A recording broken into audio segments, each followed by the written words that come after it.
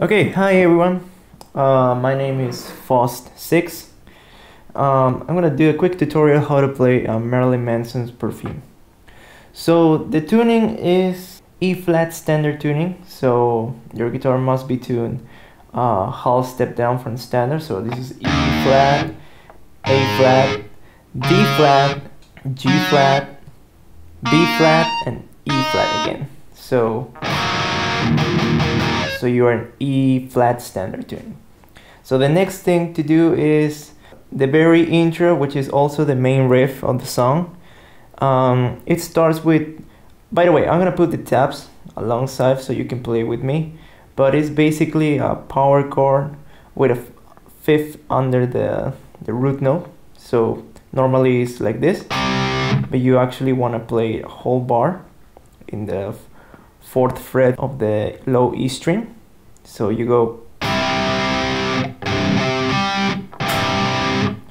okay, so that would be fourth fret on the E string, fourth fret on the A string, and sixth fret on the D string. So you got the first chord. So you play it twice, and that's pretty much the same thing you're gonna do with the next chords. So the next chord is E power chord.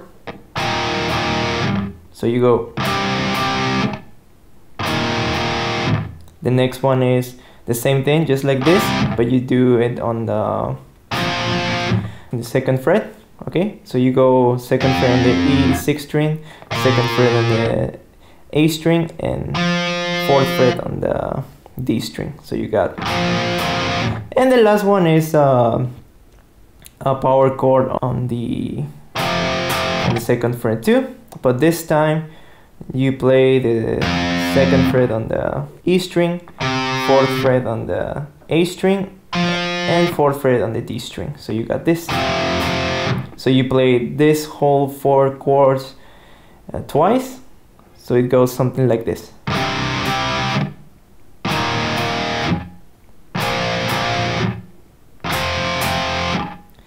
Okay, so always remember to mute the strings after you play it twice. The next section is a really simple bridge, I think it is. So I figure it out like this. I play open A string in a gallop motion.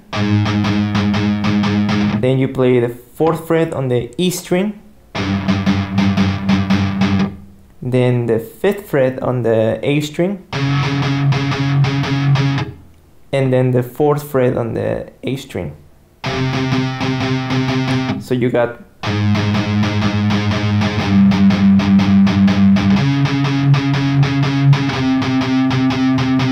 you repeat that twice, and that never appears again on the song. Now we're gonna play the chorus. So the chorus is easy and simple too. It basically starts with the E power chord. Of course, I know this is E flat because my guitar is tuned to E flat, but I'm referencing as if my guitar was in standard tuning. So keep that in mind. You know what I mean by that. So again, it's E power chord. Then you go to the E flat, and finally C sharp. So you go like this.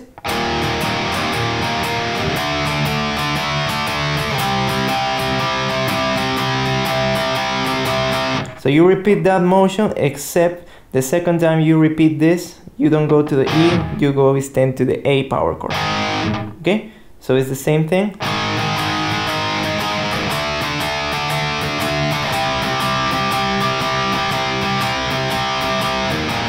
Okay, at the end of the chorus, we got a lead guitar that does this motion. It's super simple. You just play the fifth fret and the seventh fret on the B string, so it goes fifth, seven, twice. And the second time you play that, you bend your string a little bit. So it goes, and then you repeat this motion. 5, 7, 5, 6 on the G string. So it's like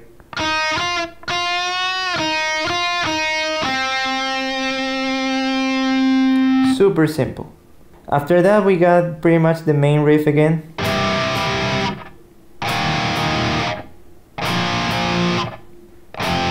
But we also got these palm muted things. So that's pretty intuitive. It's just you cover your strings with your hand and you start doing the rhythmic section. And you just combine both.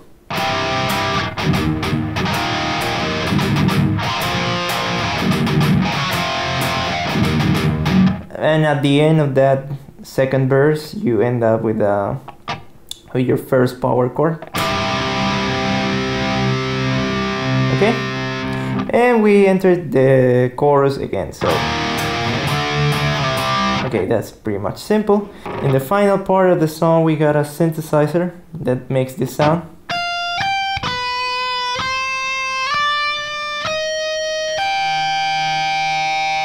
That is super simple. It's just 14, 16, then you play 13, 14, 16, and 17 on the B string. So if you do it quickly.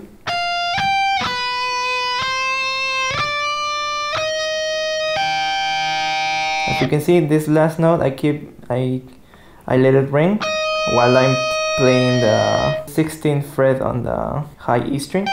So you make this chord. It's like this.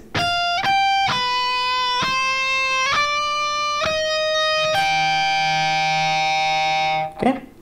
And while you do that, the other guitar is playing the main riff just like this.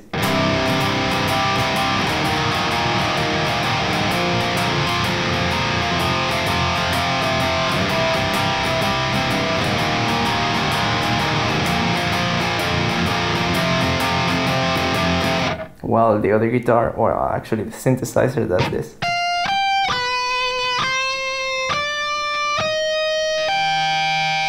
You might want to add a lot of cool guitar effects to make it sound like a synthesizer. And at the very end we just have this last riff, which is, so you do E power chord, but you add the low fifth, which is this. So it's 7th fret on the low E string, 7th fret on the A string, and 9th fret on the D string. You just play once and you slide down to the very first chord of the song.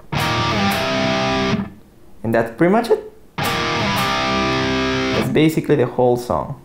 I hope you enjoyed this video, this quick tutorial. Actually, this is my very first time I'm teaching something, so I hope you enjoy this. Anyways, if you have any questions about the guitar effects or the tone I'm using for my covers or whatever, feel free to message me on Instagram or write some comments. I'll be happy to help you. Thanks a lot. See you in the next video.